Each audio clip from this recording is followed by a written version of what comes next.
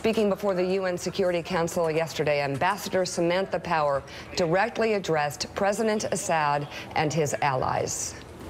To the Assad regime, Russia, and Iran, three member states behind the conquest of and carnage in Aleppo, you bear responsibility for these atrocities. When one day there is a full accounting of the horrors committed in this assault of Aleppo, and that day will come sooner or later, you will not be able to say you did not know what was happening. You will not be able to say you were not involved. We all know what was happening, and we all know you were involved. It should shame you. Instead, by all appearances, it is emboldening you. Are you truly incapable of shame? Is there literally nothing that can shame you? Is there no act of barbarism against civilians, no execution of a child that gets under your skin, that just creeps you out a little bit?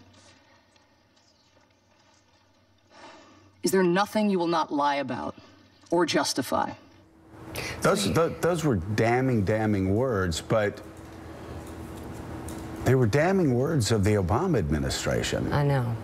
Her words were damning to the United States of America. Her words were damning to, yes, the British Parliament and the British people and the German people and the French and the entire West. I guess I really shouldn't blame the French, because Hollande actually told Barack Obama that he was willing to blow up, be part of an operation that would blow up planes on the ground that were killing children and women and destroying hospitals.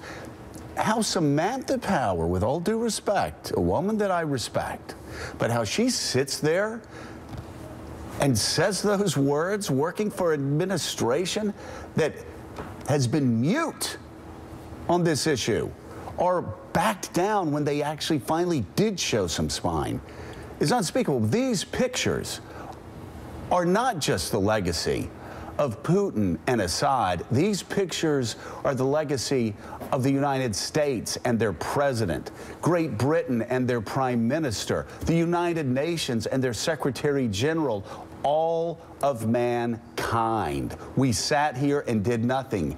And I will say, Mike Barnacle, John McCain and Lindsey Graham have taken, I think legitimately, a lot of flack for wanting to be too involved in too many wars.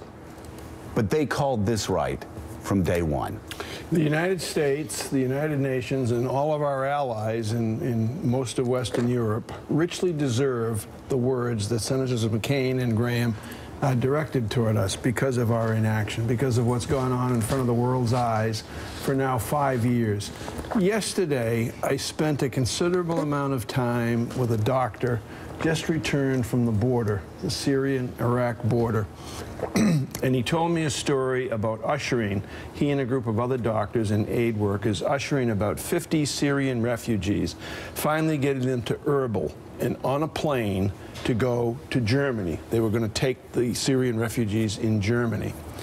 The stories that poured out of the refugees, I realize it's early in the morning, but the stories that he told me that were told to him, he said he had 50 to 55 people who were in shock, traumatized by what they'd endured.